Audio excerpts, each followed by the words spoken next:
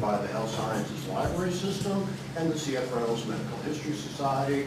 My name is Jonathan Erlin. I'm the History of Medicine librarian at HSLS and the Secretary-Treasurer for the C.F. Reynolds Medical History Society. So both my hats fit this particular lecture. Today's lecture is the second in a three-part special series of presentations based on a fascinating exhibit that the Health Science Library System was very fortunate, come on in, Kelsey, to get on loan from the History of Medicine Division at the National Library of Medicine. It is located on the second floor of this building, State Hall, down in the Falk Library. It's entitled Life and Limb, the Toll of the American Civil War, and I strongly encourage those of you, it'll be here till October 26th, I encourage those of you who have time after the session today, follow our Associate Director, Nancy Cannery, down to view this wonderful exhibit. It really is very powerful and very moving. The third and final presentation in this series will be 6 o'clock in the evening, not in the morning, Tuesday, October 22nd, and we'll meet once again, not here, but up in 1105 Skate Hall. Our speaker that evening will be Professor Rory Cooper, Distinguished Professor and FISA Paralyzed Veterans of American Chairman. He is from the University of Pittsburgh, and he is an outstanding speaker and a very motivational individual. His talk is entitled Advances in Prosthetic Devices, Engineering and Treatment, and obviously all of you and all of your friends and colleagues are welcome to attend this lecture. Students who are here earning extra credit, be they in my class, be they from the dental school, wherever, please see me immediately following the talk for me to sign your paperwork so you get your extra credit. Today, the Health Science Library System and the C.F. Reynolds Medical History Society are pleased to have as our speaker Dr. Laura McLafferty. Dr. McLafferty earned her BS degree from Penn State University and then came here to earn her MD degree from the University of Pittsburgh School of Medicine. She is currently a fourth-year senior resident in psychiatry right across the street at Western Psychiatric Institute and Clinic, where she is chief resident for education. She has numerous scholarly publications and has received several major awards, including the C.F. Reynolds Medical History Society Award for the Best History of Medicine Research Paper. Today she will address us about a different type of disability facing the soldiers, not only in the past, but also regrettably in our current scenario. Normally when we think of disabilities, we think of lost limbs, we think of physical damage to the body, but there has been and remains a very powerful emotional and psychological aspect to wartime disabilities. And that needs to be addressed and will be addressed today. Dr. McLafferty's talk is entitled Hurting for Home, Nostalgia in American Military Psychiatry from the Civil War to World War II. Dr. McLafferty.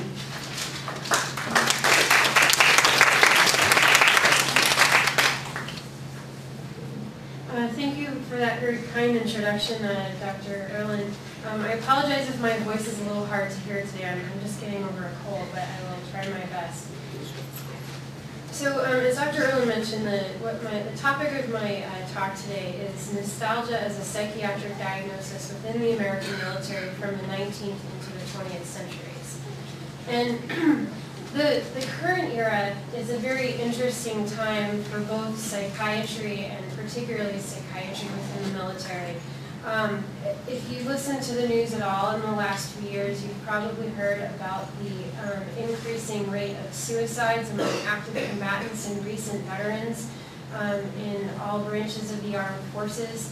You've probably heard about rising rates of PTSD and the ongoing debate about how do we diagnose PTSD, how do we help our veterans who are coming back with this particular problem. And I think that it's actually starting to pose some even more basic questions, such as what types of trauma are our veterans and active combatants being exposed to, and how do we figure out who's at risk for emotional and psychological problems from being exposed to trauma, and really what effects are those issues going to have both for our veterans themselves, but for the strength of our military as a whole. And To begin our discussion of nostalgia, I think it's helpful to have that framework of asking questions about trauma, because nostalgia at its core is really about the trauma of leaving one's home, leaving behind loved ones, leaving home itself, and for members of the military, often having to delay or abandoning plans and often not having time to make alternate ones. So to start at the beginning, nostalgia as a term was first coined in 1688 by a physician named Johannes Hofer in Basel, Switzerland, in his medical dissertation. This was not the first time that the concept of homesickness had appeared in medical literature, even as it relates to military and veterans. The first time that it appeared was actually in texts from the ancient world, both Greece and Rome. But the term nostalgia, as we understand it, was first introduced in the late 17th century. It's derived from the Greek nosos, meaning return to the native land, and algos, meaning suffering or grief. And Dr. Hofer defined it as depressed mood due to overwhelming desire to return to both one's family and one's native land. I should note that he was a civilian psychiatrist writing about civilian patients, but he was certainly aware of descriptions of homesickness being written about soldiers. Signs and symptoms related to this disorder that he noted included depressed affect, increased hunger and thirst, and difficulty maintaining sleep. He included a couple of case studies in his dissertation to illustrate who he thought was most susceptible to developing nostalgia. His first case study was a student sent away from home for education, a young male sent away to do his undergraduate studies in another country, which was very common in continental Europe at the time. The student he wrote about had a broken leg from which he didn't recover until he returned home and the nostalgia resolved. So he felt that young people being sent to foreign lands were susceptible, and then also those who lived an isolated life, particularly those who came from rural areas. And his case study for this category was a young servant girl sent away from home to work as a maid, and she had difficulty performing her duties because she was so homesick. As was very common for most medical authorities writing about nostalgia, there was a lot of nationalistic prejudice about who exactly developed nostalgia or who was most susceptible to developing it. And for Hofer, he felt that a group called the Helvetians in France were particularly susceptible, as well as the Swiss. And then he felt that nostalgia as a whole was a relatively benign condition with primarily psychological symptoms.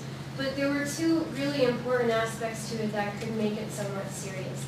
It could complicate recovery from comorbid physical illness. In the case of his student case study, this student didn't recover from a broken leg until he had returned home and the nostalgia resolved. And then the only complete cure for nostalgia was to send the patient home. Other measures were usually only partially effective to help resolve the symptoms. And so nostalgia appears on and off in medical literature throughout the 18th and 19th centuries, primarily in the European literature, but it certainly starts to show up more frequently in American medical literature with the start of the Civil War.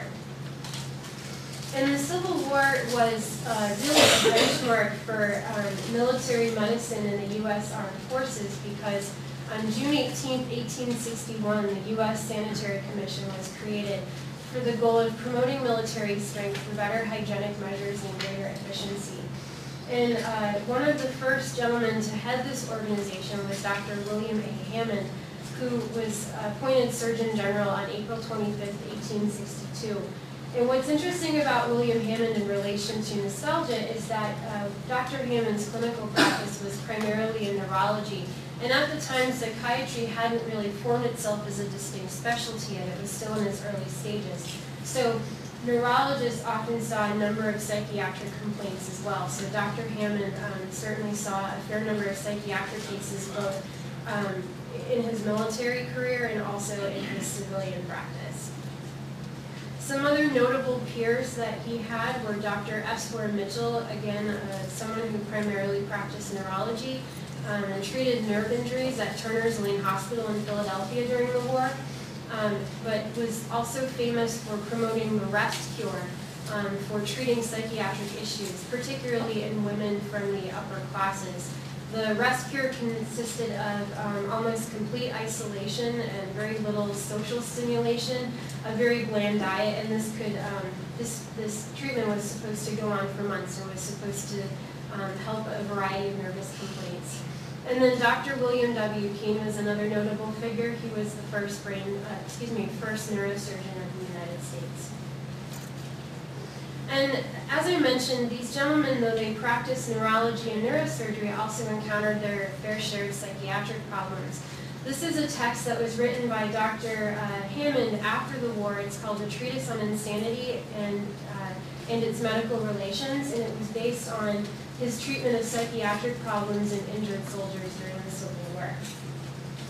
And then, as I mentioned, Dr. Mitchell was famous for the rest cure, which was very interestingly explored in a novel called The Yellow Wallpaper that was published in the late 19th century, in which the protagonist actually slowly becomes psychotic as she undergoes the rest cure to treat her nervous complaint. So there is a volume called The Medical and Surgical History of the War of the Rebellion that was published after the Civil War ended by the Office of the U.S. Surgeon General, and it's really a treasure trove of diagrams and descriptions of the various injuries that soldiers encountered, but it also gives really great figures as to the frequency with which certain conditions appeared in soldiers within the Union Army. Unfortunately, an equivalent document does not exist for the Confederate troops. But there is a section called Diseases of the Nervous System, and this includes both neurologic and psychiatric conditions. And the most common diseases of the nervous system that were encountered by physicians and Union troops were headache and neuralgia. I think headache is rather self-explanatory. Neuralgia referred to pain that did not have a specific point of origin, so unexplained pain. What's interesting is that nostalgia is actually one of the most common psychiatric diagnoses that was encountered during the Civil War, and it actually was diagnosed more frequently than the more general term insanity. So over 5,000 white Union troops and over 300 black Union troops were diagnosed with nostalgia at some point during the war. In terms of mortality, nostalgia was not necessarily fatal. Only less than 100 troops total were considered as having died from nostalgia, but the fact that it could be considered fatal in some cases does point to the seriousness with which it was considered by Civil War physicians. Now, when they describe nostalgia in the medical literature, it was frequently called the weakling's disease. And this is a theme that you'll see come up very frequently when people write about nostalgia, is there's this moral component to a description of the disorder, as though the individuals who suffered from it were morally weaker than those who did not. It was a disease of men serving in the field, and there were 4 risk factors specific to Civil War soldiers that made them perhaps more susceptible to developing nostalgia. One was the belief that the war would be of short duration. In the initial months after war was first declared, both sides thought the war would last less than a year, and that belief dissipated rather quickly after the first Battle of Bull Run. But starting out believing that the war would be less than a year and then finding out that that wasn't going to be the case perhaps made them more likely to develop nostalgia. Also, whether volunteer recruits or drafted, most of the military units were formed rather rapidly, and the men who joined had no real time to prepare for their absence or help their families do so. They were often drafted as they were preparing for harvest or actually harvesting crops, and that caused a problem. Also, too, as the war went on, there were fewer and fewer professional military men, these people who were veterans of the Mexican-American War and other earlier conflicts, who had adapted to the soldiers' way of life and had some liking for it. Most of the men who joined were not career military men and had short-lived enthusiasm for a rather difficult way to live. Also, too, it was felt that the initial voluntary recruits that were followed by huge numbers of men who were drafted perhaps led to an increasing rate of nostalgia because these men didn't necessarily want to be taken from their home. Also, too, for men who volunteered, it was felt that the bounty system to generate recruits was problematic because you were essentially paying men large sums of cash initially to join the Army, and it was thought that you were enticing them to join or enticing the wrong individuals to join for the wrong reasons. Other risk factors for nostalgia that were considered, again, this idea that someone being from a rural area was more likely to develop it. One comparison that was made was 2 regiments in the Excelsior Brigade of the Union Army. The Excelsior Brigade was made up of regiments from New York, and they compared the 3rd Excelsior Regiment, which was from upstate rural New York, and they had more cases of nostalgia compared to the 4th Excelsior Regiment, who was from urban New York City and developed fewer cases. And this picture here is a monument to the Excelsior Brigade at the Gettysburg National Historic Park. Again, certain nationalities were felt to be more likely to develop nostalgia. The Swiss, Laplanders, and inhabitants of Savoy are a few groups that show up in the literature. And then comorbid physical illness, again, was likely to make someone more likely to develop nostalgia. Protective factors against developing nostalgia, strong nationalistic feeling, which was noted more in the voluntary recruits versus the drafted men. And then also this idea of manliness, that if you were someone who had a more upright character, were more manly, you were less likely to develop a disease that was considered to be a disease of the morally weak. So common co-occurring symptoms that were observed with nostalgia were loss of appetite, and perhaps most importantly for the military as a whole, a general impairment of functions. These soldiers with nostalgia had trouble performing their duties. It could really impact the ability of their unit to do what they needed to do. Potential cures, the best cure was really sending the patient home, and there were a number of soldiers who were discharged for psychiatric diagnoses, including nostalgia, but that was a rather difficult task. Getting a psychiatric illness didn't necessarily mean discharge. You had to be pretty severely impaired. The other methods of potential cure come back to this idea of promoting one's manliness. So sending someone into battle or ridiculing or reasoning from their peers. It was thought that if you subjected someone to enough peer pressure, you could reason the nostalgia away. What's really interesting about this moral component to nostalgia is that it shows a similarity to how it was there's a similarity in how nostalgia and malingering were perceived by the medical community. They were both perceived as diseases of the mentally and morally weak. And 2 of the notable figures we've talked about before, Dr. Mitchell and Dr. Keene, who wrote both this text together as well as another text on malingering specifically, noted that both of these conditions were more pervasive in those who were mentally or morally less fit. Frequently feigned symptoms related to malingering included lameness, spermatorrhea, back cases, pain, and paralysis.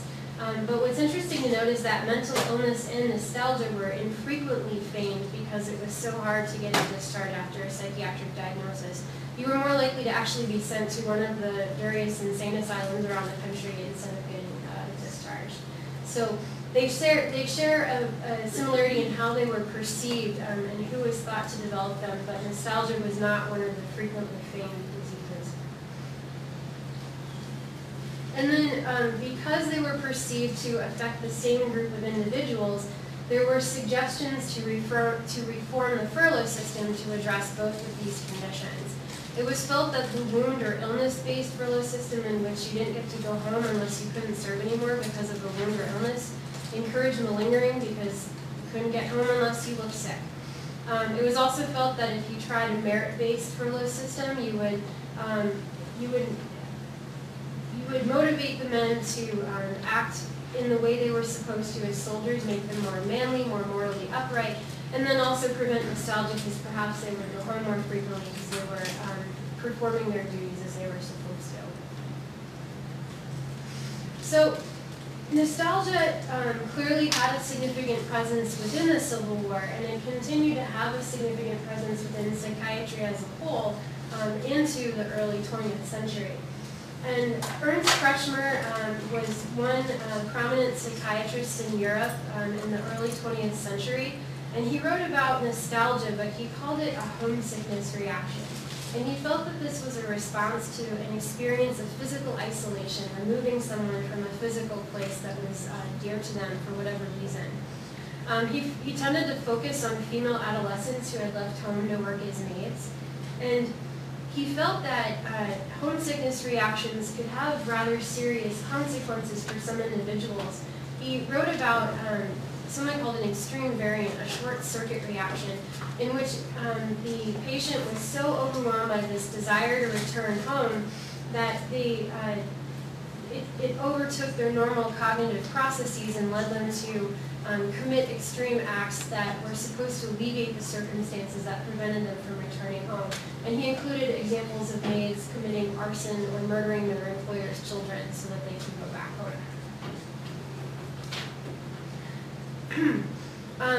Two other individuals who wrote about nostalgia in their psychiatric dictionary were Leland Hinsey and Jacob Schatzky, but they emphasized more the loss of connection to particular individuals as the primary cause of nostalgia.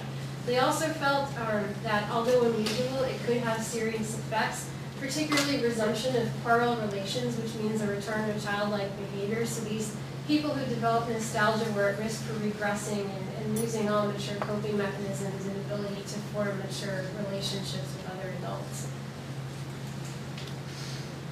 What's really interesting, though, about nostalgia in early 20th century civilian psychiatry is that despite some authors like Kretschmer and Hinsey and Schatzky writing about these potentially serious consequences of nostalgia, is that there were some authors at the same time, some prominent psychiatrists, who make no mention of nostalgia at all. And one individual who falls in that category is Eugene Bleuler, who wrote a textbook of psychiatry that was first published in 1924. And he makes no mention of nostalgia. And this is actually something you see with some other prominent authors and textbooks as well.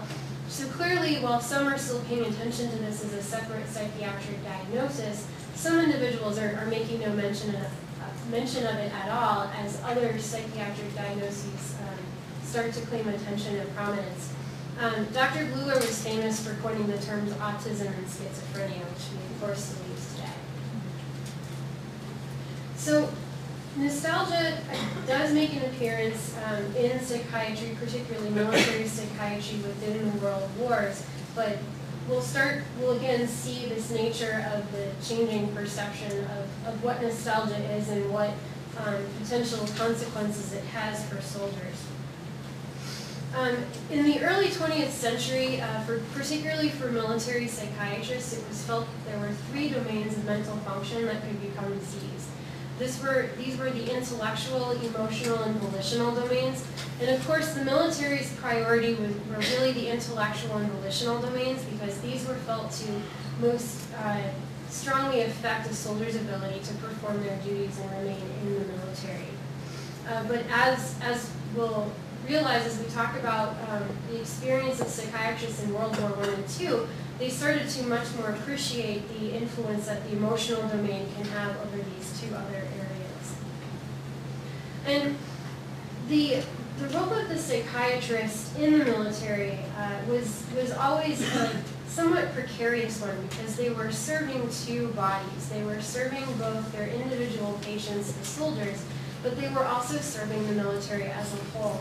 And this is nicely illustrated in a quote from Colonel William C. Porter, who served in the American Army during World War II. He said, "The mission of the medical department is to make men fit for combat or for servicing combatant troops, and failing that, to remove casualties from the Army. The psychiatrist has the problem of selecting individuals who are vocationally fit for service in the armed forces, and having accepted him, to assist him in preserving his mental integrity, and failing in that, to eliminate him from the service."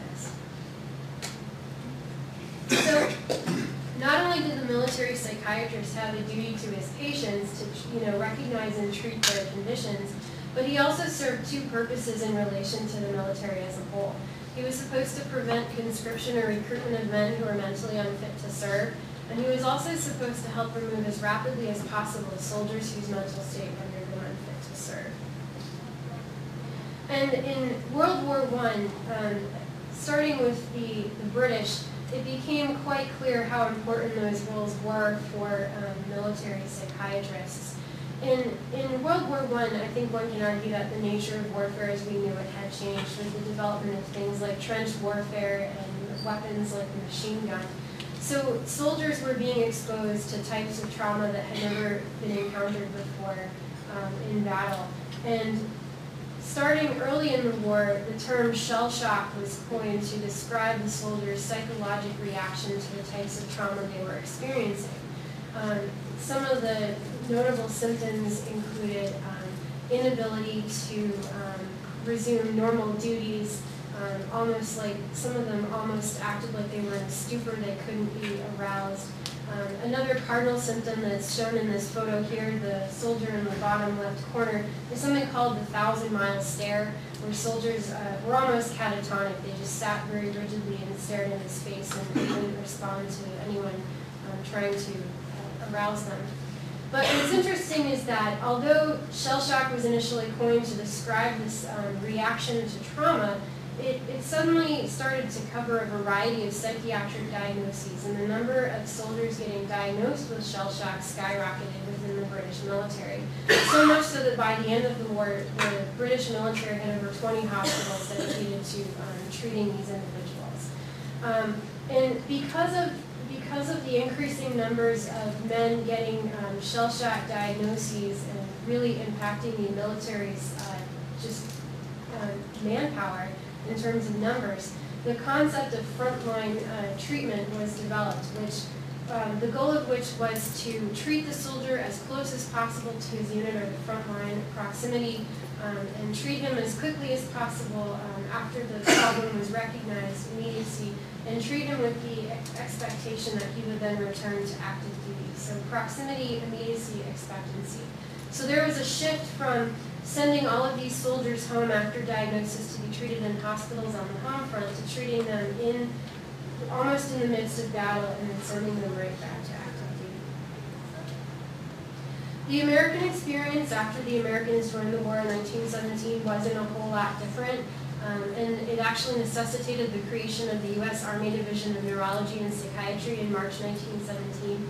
And by the end of the war, and this is just after 2 years of war, there were 27 hospitals in the United States caring for 33,000 veterans with neuropsychiatric diseases, and the cost of care and discharge of the psychiatrically unfit soldier varied from $30,000 to $35,000. So the cost and burden of care of these soldiers who were experiencing psychological problems was astounding by the end of the war, for both the Americans and the British.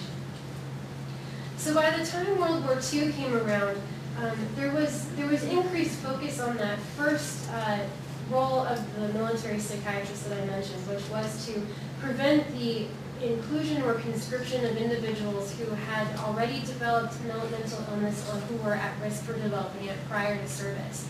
So at the beginning of World War II, there was an increased focus on exclusion, not treatment of psychiatric disease, and there was a concerted effort to really screen soldiers prior to sending them into battle for different types of mental illness.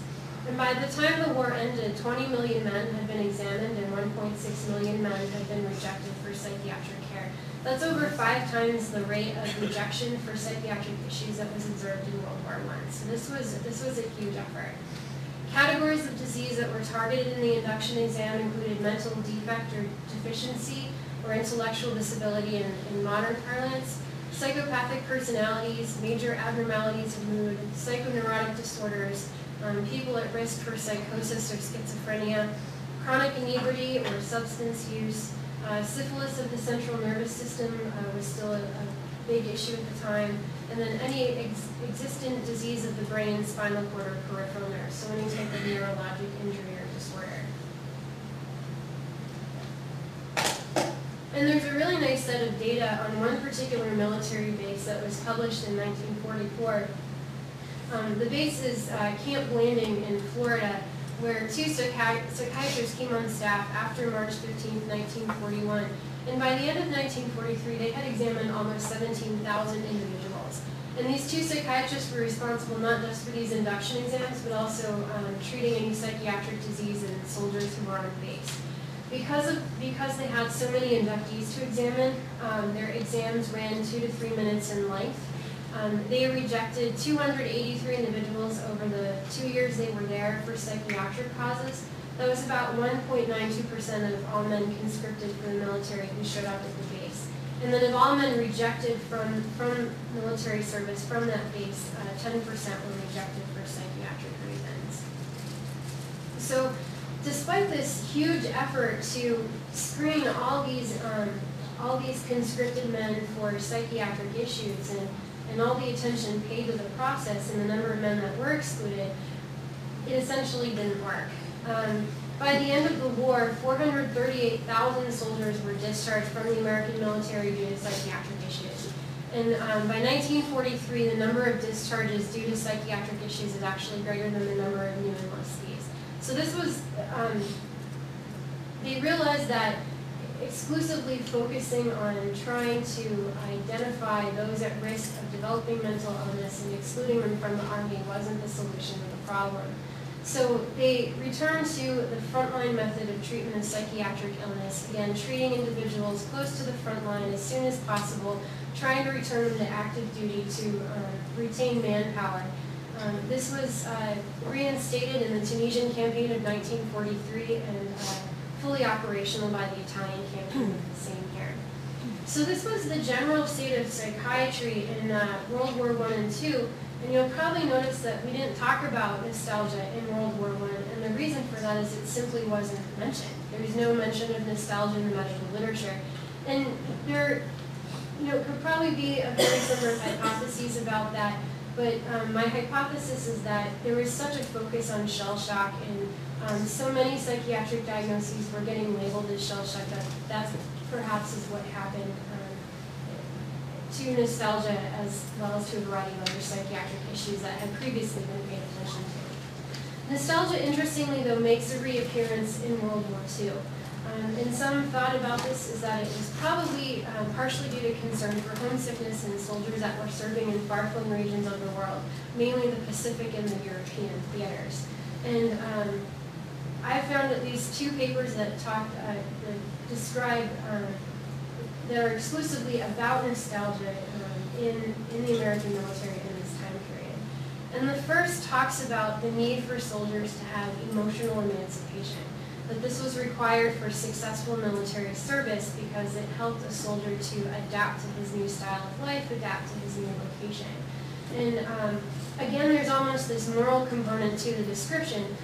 The soldier had to be morally upright and able to have a healthy attachment to home, but be able to leave it behind as well. Risk factors for nostalgia, again, included extreme youth and being a native of a rural area. These were felt to decrease one's emotional emancipation. And then another concept related to nostalgia was this idea of home fixation, where a soldier would become so focused on home that his thoughts, he would focus his thoughts so exclusively on home and the loved ones he left behind that he would lose the ability to focus on his everyday duties and what he needed to accomplish. The concern about home fixation or cryptic nostalgia was that even though it was relatively benign, it was easy to misdiagnose it as something like schizophrenia, mental retardation, something that was more serious. And the concern for this was that nostalgia was relatively benign and easily treated, so military discharge was unnecessary. Often you could send someone home for a short furlough, or again, it could be reasoned out by his peers. So we've followed nostalgia from its beginnings in the late 17th century, where it's a separate psychiatric condition with its own symptoms that can have potentially serious consequences. And that conceptualization carried through the Civil War and even through the early 20th century in civilian psychiatry but by the time it shows up in World War II, it has actually become more of a benign condition, perhaps even more part of other syndromes like anxiety or depression, and not so much its own diagnosis. And it didn't require military discharge. So in civilian psychiatry, to summarize, nostalgia went from being considered a separate psychiatric disease to more of a symptom of an adjustment disorder, something that anyone could feel on some level when they're separated from their place of origin or their loved ones. For certain individuals, it can certainly reach problematic severity, but it's more a symptom of a larger disorder and not its own psychiatric disease. And then in the military, even more importantly, it went from being considered a separate diagnosis requiring discharge, so a diagnosis that could therefore affect the military's ability to retain its soldiers, to something that was more a risk factor for other disorders that did need to be recognized and treated, but that on its own was rather benign and did not necessitate discharge, or did not hopefully severely impact a soldier's ability to perform his duties. So what impact does this development of this particular diagnosis have for our current understanding of psychiatric conditions in general, the implications of trauma, and what does that mean for the military and for psychiatrists serving in the military? I think it has implications because it helps us to understand the ways in which psychiatric conditions and things like exposure to trauma and leaving behind one's home have for the military's ability to retain their soldiers and for soldiers' ability to perform their duties, and how military psychiatrists have to serve both of those roles in addition to their primary role of treating their patients. And then we started this discussion by referencing the current situation with post-traumatic stress disorder, the rising rates of that condition, the rising rates of suicides in the military. And I think that understanding the development of nostalgia as first a separate diagnosis and then later on as more of a symptom, it has implications for our current understanding of PTSD because it helps us to understand the effects of taking soldiers from their homes and sending them into zones of combat trauma. It helps us to ask the question, who's at risk for developing psychiatric problems when exposed to trauma? And then in relation to nostalgia, the question is what happens to soldiers' coping systems when they leave home and loved ones behind. We don't consider nostalgia its own diagnosis anymore, but we do know that taking someone out of their familiar environment, taking them away from their support systems, does affect them psychologically. So what is that doing to them and their ability to handle other stress? And then in terms of multiple deployments, what kind of stress is that placing on our soldiers? It's one thing to go into a theater of war for one tour of duty. It's another thing to send them there 3 or 4 times, which is happening quite often these days. And then what's interesting about the current military is that it's an all-volunteer military, whereas the military in the time of the Civil War, World War II, Korean, and the Vietnam War, those were conscripted armies. Those were made up of men who were drafted for military service. So how are things different for an all-volunteer military? Is being a volunteer soldier place you at risk for different psychiatric conditions, and does it affect your risk for PTSD or for nostalgia in ways different than a conscripted individual? So these are some of the broader questions I think that we have to ask ourselves when we think about psychological conditions in soldiers and in the military and the effects that they have overall for our military's strength and ability to perform. And those questions were certainly asked in the Civil War and as we went on through the early 20th century. So, well, thank you for listening, and I'm happy to take any questions anyone has.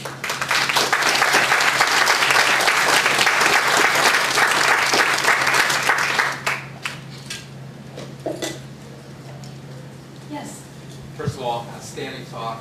Loved it. Thank you. I'm curious, in the Civil War, nostalgia was listed as a cause of death. Yes. And I'm wondering what your thoughts are. Did they suicide? Did they just stop eating? How did they die?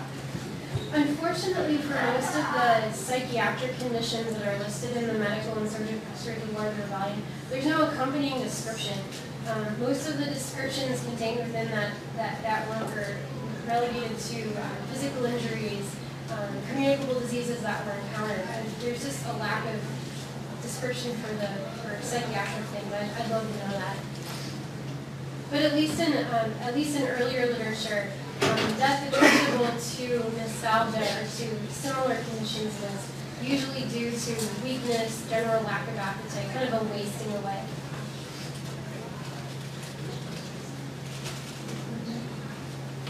Yes? That was very interesting, very nice talk. Do you think you'd see similar patterns in the prevalence of nostalgia in non-combatants, like for refugees or even homeless people who don't have a home to be? That's not about. Do you think, would you see that, especially for Syrian refugees? That's an interesting question because the other major patient population included in literature about nostalgia historically were immigrant populations. Particularly immigrant populations coming through Ellis Island. There's a lot of really nice data about rates of psychiatric conditions for them. And they, along with soldiers, were felt to be more exposed to developing nostalgia because of that removal from their place of work. Yes? I'm just curious, for those frontline treatments, Yeah. what kind of treatments were used? For the most part, it was brief psychotherapy. Initially, when they started treating shell shock, they had their understanding of shell shock and psychiatric response to trauma kind of underwent an interesting evolution. And at first, it was thought to be a condition, again, of morally weak individuals who needed some kind of way to get it shocked out of their system. So they had more brutal methods of treatment, starting on things like electric shock, rather gruesome methods. But as their understanding evolved and it became more of an acceptable condition to have and something that was so commonly seen, the methods of treatment became less brutal as well. So it was primarily things like just general support and psychotherapy. There were essentially no psychotropic drugs at the time, so there was no medication. Yes? In the Civil War, do you think that nostalgia could have been brought about because even though they were fighting in their home country, the country that they knew was changing all around them, which would lead to, like, if they didn't feel like they were at home anymore? Absolutely. I mean, the Civil War transformed the entire nation and society in general. I think also, too, we take for granted nowadays what it's like to travel, because in the time, travel was much more difficult. You know, many places didn't have railroads yet. So you had a lot of men who often hadn't left the 10-mile radius around where they were born, suddenly, particularly within the Union, thrown into this new region, the South, where they've never ever been before, and the way of life was so completely different, and that perhaps put them at risk as well. Yes? Continuing on from what he'd asked, did they see any more psychiatric casualties among immigrant soldiers, so like the Irish that came over in large numbers? Unfortunately, there's no data on that. Most of the data, apart from the medical and surgical history of the War of Rebellion, were case studies. And I haven't seen any case studies of immigrant soldiers. That's a good question. Yes? Just following up on this, I think you would have a different reaction because these Irish literally were met at the dock by recruiters. So they never had a chance to become, in quotes, American. They became American in the Union Army, fighting this foreign element. But in terms of them thinking themselves as Americans, they wanted to become Americans, but they had no time to adapt at all. It was incredibly brutal.